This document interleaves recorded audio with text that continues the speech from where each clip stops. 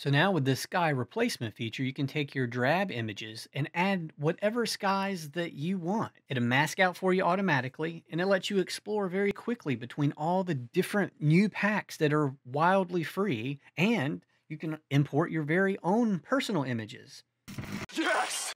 So first, I always like to hit Command or Control J just to duplicate my layer. So I always have the original to go back and take a look at. So this shot is a little crooked. And obviously if I'm using this for promotional material, it looked kind of drab because it was kind of a drab, overcast, kind of a gray day. So first thing I'm going to do is I'm going to pop over to Filter, Camera Raw Filter. I'm going to go over to the Geometry tab, and I'm just going to say, hey, could you straighten that up automatically? Looks great. Go back to the Basic tab. And as we're looking at this, I'm thinking, let's just go ahead and give it a little bit of a brightening from right here, a touch of clarity, and a little more vibrance. I'm going to click OK, and that's where I'm starting to work. Now I want to replace that sky. So I go over to Edit, down to Sky Replacement, and I need to find a happy sky.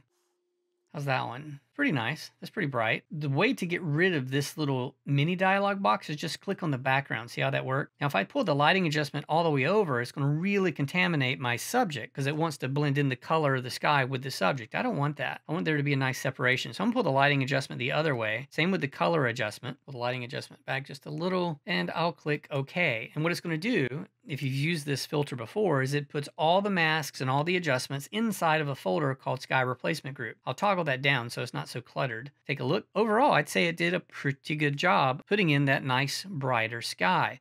I think what I would want to do though is while I'm on this layer is I would go ahead and go over to the object selection tool, see how it's looking. Let's see if it finds the castle. It found the castle, at least most of it. So I'm gonna hit the shift key and select the parts that it didn't select. And I'll toggle over to select and mask just to refine that selection a little bit. With the second brush, which is the refine edge brush, that allows me to get this little bit of right bracket key to make my brush bigger. Get this little bit of sky that's inside here. Get this little bit of sky here. It doesn't have to be perfect. This is not a selection video, but I just doing some basic tweaking. I'll go ahead and paint over all this to let it figure out what's the sky and what's the bush. That'll be good enough. I'm gonna output with a new layer with layer mask, turn this back on, and I'm gonna pull this above the sky replacement group. See how that made them just a little brighter? So now I can make that sky a little brighter, something like that. And I can still tweak this guy. And what I think I would do is, quite honestly, is I go to Filter, Stylize, down to Oil Paint, just to break up a little bit of the detail, which will then allow me to go in and just pull the saturation up just a touch. Because remember, this is a Disney Magic Kingdom. I'll Command Option Shift letter E to push all those adjustments to the very, very top layer. I'll go over to Filter, Camera Raw, and just make some last tweaks. Open up the shadows. Again, make sure it's bright and kind of glowy, like an illustration, and click OK. You see how you can quickly replace the sky. So let's switch to this image. And I want to replace the sky, but let me show you a different thing that wasn't available until 2022. Click on Sky Replacement, come down to, and this is amazing, click on the gear icon and choose Get More Skies. Adobe set it up so you can download a whole new sky pack than you've had for the past year. Download free skies. Ready? It's going to take me to the Adobe Creative Cloud Marketplace where there's free assets. You can watch this video to learn how to add skies to your collection that you can swap out whenever you want. There's a whole collection of sunsets. There's a whole new spectacular one. There's night skies even, which is a whole new category. There's blue skies, and there's storms. So let's play Adobe's video. Once you've activated the Find Sky Replacement, you click on that gear icon, you get a choice, and you just click Get More Skies and then download them. It takes you to a website, and you get to download all of them for free, which is amazing. Then you just go back to that gear icon, and this time you just choose Get More Skies, but import presets.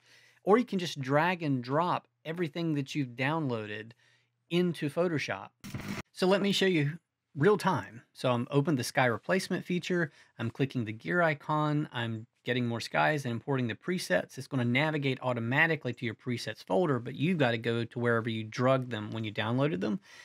And you just shift click on every single one of those sky files and it auto loads them. Let me close the original ones by clicking that disclosure triangle. So now I have all the new sky packs. Let's take a look at them.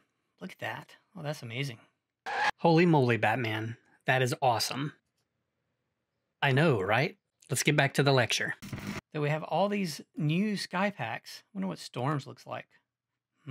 Got some good stuff. A little lightning in the background, nice and dramatic. So this is really exciting, but you can also get more skies and import your own skies, which you couldn't do before. So see, I can select this, click open, and now I have my own personal sky that I can bring into this image. Bang, bang, baby. It's a new day.